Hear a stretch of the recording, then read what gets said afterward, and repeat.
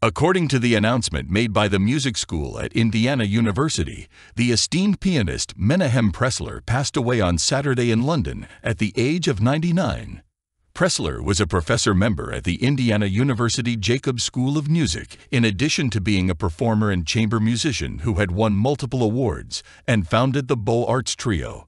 Mr. Pressler was a brilliant pianist, an extraordinary teacher, and a gentle soul who has left an indelible mark on generations of pianists around the globe, Abra Bush, the dean of the Jacobs School, said in a statement on Saturday. Mr. Pressler was a gentle soul who has left an indelible mark on generations of pianists around the globe. The institution promised to make an announcement regarding the funeral preparations.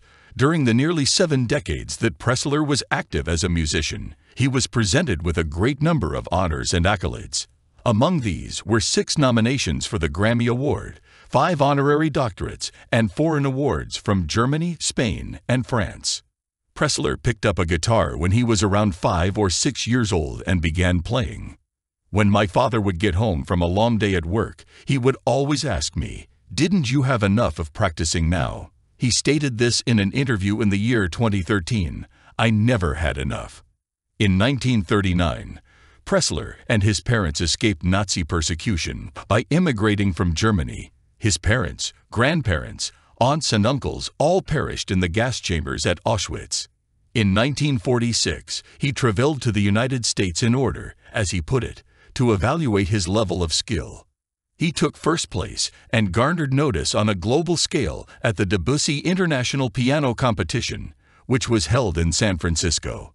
"I still get that feeling that I had when I went into the telegram office and sent home a telegram saying that I won," she said. "It's like it was just yesterday." "That was a tremendously exciting experience," he remarked. Almost immediately after that, Pressler made his debut in New York with the Philadelphia Orchestra. After that, he would go on to perform with orchestras all around the world, including in Paris, Dallas, London, and Cleveland, amongst many other cities. Pressler started teaching at Indiana University in 1955. The same year, he also founded the Beaux Arts Trio.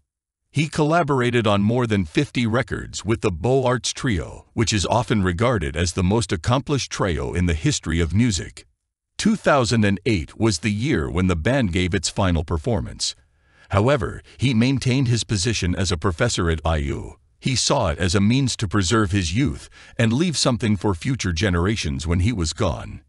He added, "Teaching has been my life's work, and I believe that to be true, and the majority of that activity has been focused at IU. There have been numerous offers for me to leave with less work and more cash. Who wouldn't quit in that situation? I didn't. I felt at peace in this place."